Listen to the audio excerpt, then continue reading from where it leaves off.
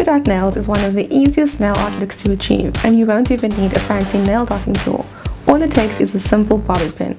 Before painting your nails, be sure to always apply a base coat. This will give your nail a smooth surface and also give your nail polish something to stick to.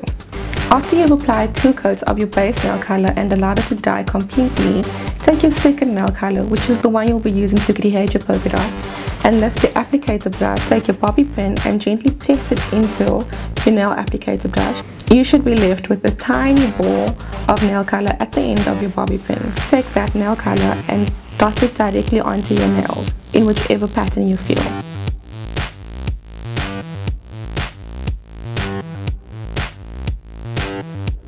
And allow it to dry completely before you touch anything. You wouldn't want to mess this look up.